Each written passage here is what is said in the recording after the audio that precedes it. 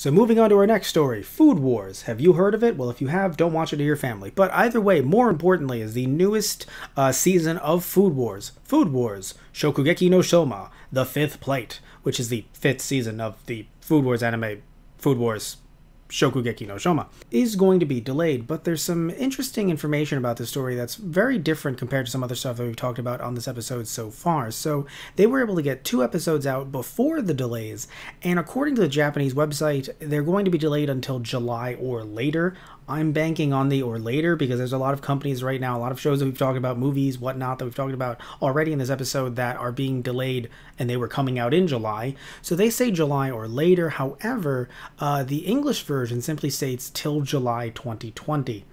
I think that's a bad times table. I mentioned before that there are some companies that are saying that they will return, that have like specific dates on when their shows or movies or whatever will return. This is one of them, and I think it's a very bad idea to do that because, again, what if that doesn't happen? Now people are ramped up for something that might not happen. So could they get it out by July 2020? I don't know their workstation. I don't know their workflow. If they do, if they are able to do it, maybe they have their computers at home, their work computers, or they're able to bring them home somehow.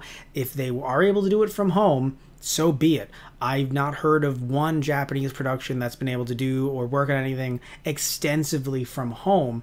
I mean, I've heard of some stuff for Jump, but when it comes to, and we'll talk about that a little bit later, but when it comes to most of the anime that are out there right now that we've talked about so far, a lot of them were not able to adjust, obviously so, to everything that's going on in the world right now and create more content during this time, or at least create it in a way that would then put out more anime at the pace that they were going at a weekly pace. So again, that makes a lot of sense. I'm not saying that it's a bad thing. It just is what it is.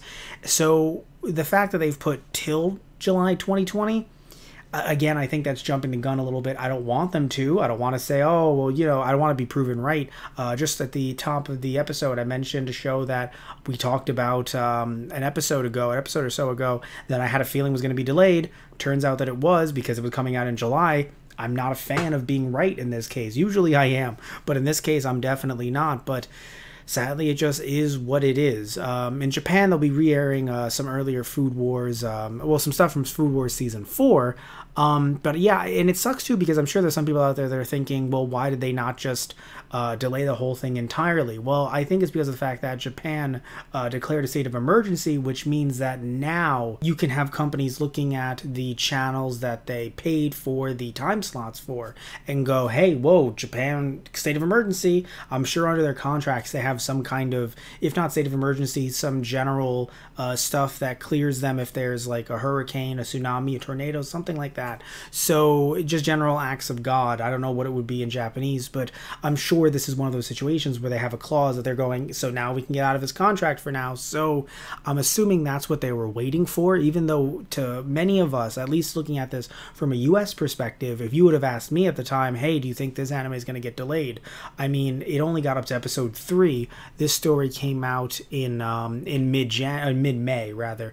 They only got to episode 3. Yeah, I would have stated that with knowing even some of the stuff that we knew in March, I would have said late March, I would have been like, yeah, no, that Food Wars anime is going to get delayed. So I'm sure they knew as well, but they had to wait until Japan declared some type of state of emergency or something like that to then get out of their television contract, which I assume they had, or just, yeah, their television contract and also their animation contract if they were in one, assuming that they were in one for the time being. So either way, obviously, just like every other story that we're talking about, it is definitely sad.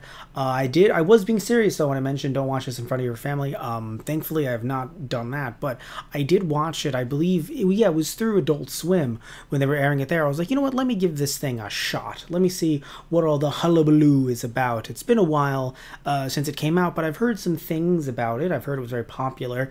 I didn't hear it was popular amongst the kids or the teens, but if I had, I would have been like, I would have gone back to my students who I used to be a debate coach for. I'd have been like, what were you reading? All right, what smut were you peddling around here? But thankfully, I didn't have to do that. The only thing I've ever seen them read or talk about is like Dragon Ball Super, My Hero Academia. I remember once when I was working at a middle school tournament. I didn't have middle school kids, but I worked at a middle school tournament, and there was one kid that came up with like a volume of My Hero, and it was the cutest thing. And then when I owned that volume of My Hero, I was like, "What?" I was like, "Her butt." Her butt is on the back of that, and I did not notice. But either way, I think it was Lady... No, I forgot her name. I feel bad. It's been a while. She gets very, very large, and her large butt was on the back of that volume.